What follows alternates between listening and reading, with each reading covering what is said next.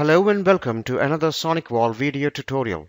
My name is MG Sriramaya, Senior Tech Support Engineer, Sonicwall. In this video, I'm going to show you how to use digital certificates in WAN Group VPN and Global VPN client connections. Using digital certificates for authentication instead of pre-shared keys in a VPN configuration is more secure. These are the steps to configure client-to-site VPN connections using digital certificates. Import VPN certificate into the Sonicwall. Configure WAN Group VPN to use certificates. Import VPN certificate into the Global VPN client. Configure the Global VPN client to use certificates. Test the configuration by connecting the Global VPN client. I have here two certificates with their private keys. This here is the certificate to be imported into the Sonicwall and then to be used in WAN Group VPN. This is a 2048-bit certificate. The key usage has digital signature, non-repudiation, and key encipherment. And this is a certificate to be imported into the Global VPN client. This too is a 2048-bit certificate and has the same key usage as the other certificate. The certificate has been issued to a particular user. Its subject alternative name is the email address of the user. This here is the certificate of the CA which issued the certificates. I have combined the public and private key of each certificate to create two PKCS12 format certificate with an extension of PFX. To be able to import a certificate with its private key, Sonicwall requires the certificate to be in PKCS12 format. Let us now configure WAN Group VPN in the Sonicwall. I am logged into the management interface of the Sonicwall and have navigated to the System Certificates page. Click on the Import button.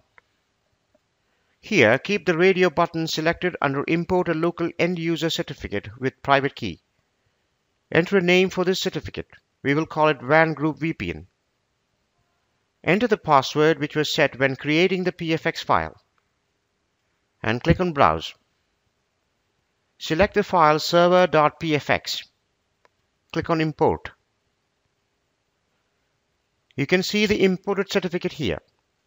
The certificate is not yet validated because we haven't imported its CA certificate. Click on Import. Set the radio button to import a CA certificate. Click on Browse. Select the CA certificate and click on Import. You can see the certificate is now validated. Let us now configure the WAN Group VPN settings. I am in the VPN settings page. Enable the checkbox under Enable VPN. Click on the Configure button under WAN Group VPN. Set the authentication method to IKE using third-party certificates.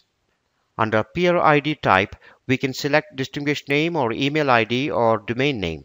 This is the distinguished name of the client certificate and can be written like this.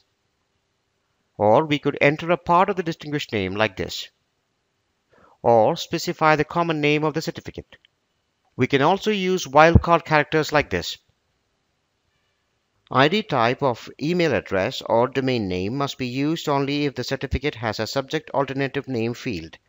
For email address, it must have RFC 822 name equals and the email address.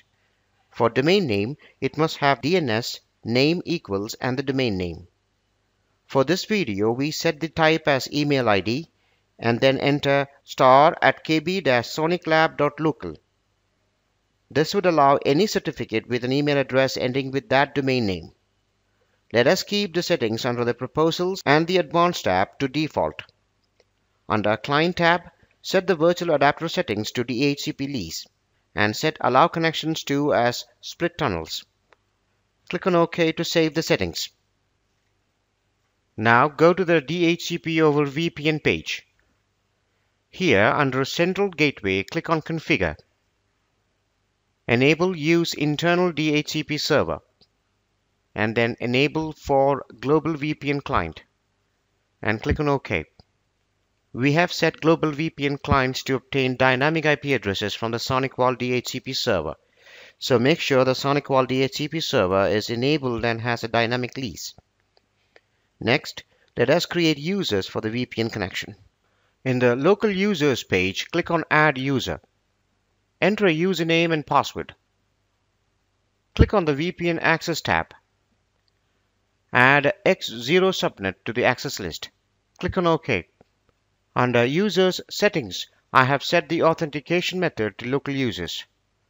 Let us now configure the global VPN client settings. I'm on a Windows PC with Sonicwall Global VPN Client software installed. Open Global VPN Client. Under View at the top, select Certificates. Click on the Import button. Select client.pfx. Enter the password set while creating the PFX file. The certificate has been imported, but you can see it says the certificate chain is not complete. This is because we haven't imported the CA certificate. Select Trusted Root CA and click on Import. Select the CA certificate. Go to the User Certificates view. You can see it says the certificate is valid. Let us now create a VPN connection. Enter the IP address or domain name of the Sonicwall. Click on Finish. Now enable the connection. You'll be asked to select the certificate to be used for this connection. Select the client certificate we imported and click on OK. Enter the username and password for the user we created earlier.